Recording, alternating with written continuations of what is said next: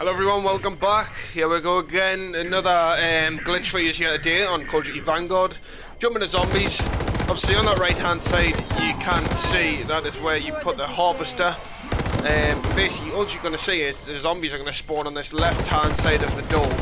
You can just, honestly, it's the easiest way of just grinding headshots in my opinion, because you just sit on the stairs and just pop the zombies' heads off, and you've got unlimited ammo. You don't have to move anywhere, just look back and forwards. There's only two places they will spawn.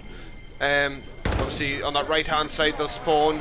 It's not very often they do spawn there. It's more or less on the left hand side you get quite a few of the zombies spawning there.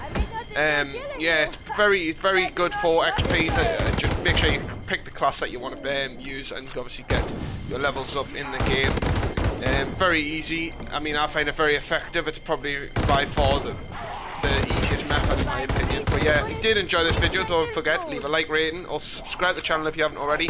And yeah, I'll see you in future videos like this one.